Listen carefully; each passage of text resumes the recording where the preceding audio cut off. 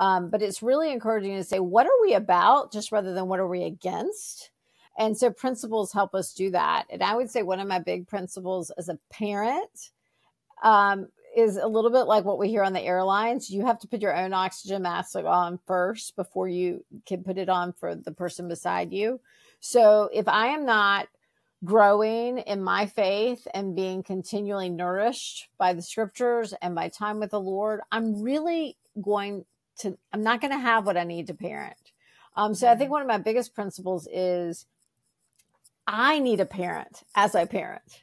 And so God, comes to us and he calls us his child. We pray. What's the Lord's Prayer start? Our Father. He says, I'm actually here for you to help you on this journey. But one of my big principles is I can't do this well on my own.